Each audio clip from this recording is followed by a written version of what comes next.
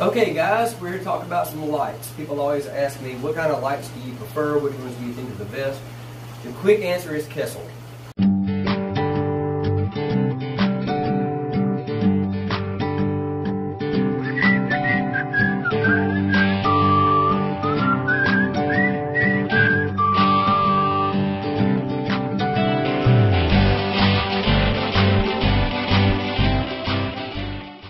Everything that I have seen in the Kessil line has been a phenomenal light, both freshwater and saltwater.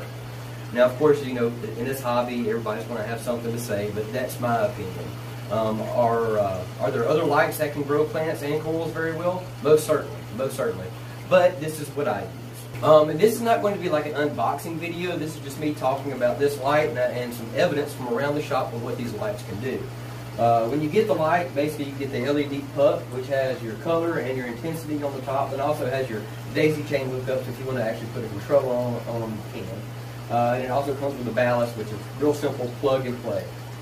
On the back side of it, you got the gooseneck. That's another kit that is just basically a bendy arm that attaches with 2 screws to the light, and then it clamps onto the back of your aquarium.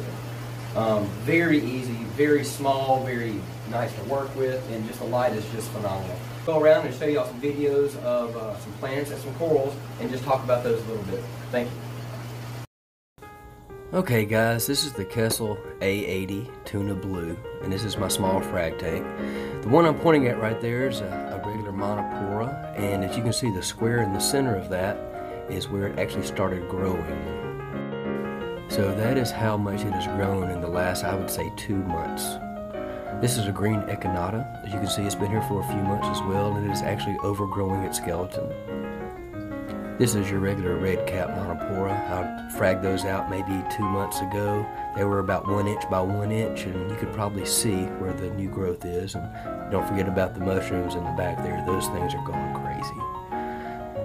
And it's just kind of a pretty light. It just looks good on top of the tank. There we go with some bubble coral. That guy's been in there for a little while.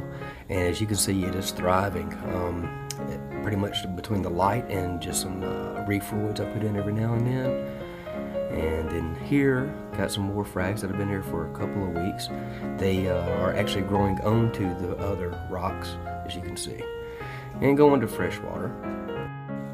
This is the Kessil A80 Tuna Sun, which is made for freshwater plants. And as you can see, everything in these tanks is growing really good. Don't mind that little mess right there in the middle. These are just some hygrophila, you know, java moss, regular swords, and just common plants are not too difficult. These guys right here, this Monte Carlo, which is mostly sold as a fully aquatic plant, but I have them in my backpack filters and they're going crazy. As you can see all the new growth here. Then also here I have a lot of new growths. Those are the chain swords. You can see each one of those. That is all grown in the last couple of weeks. No joke. I've been using some Flourish Advance and it has made it go crazy.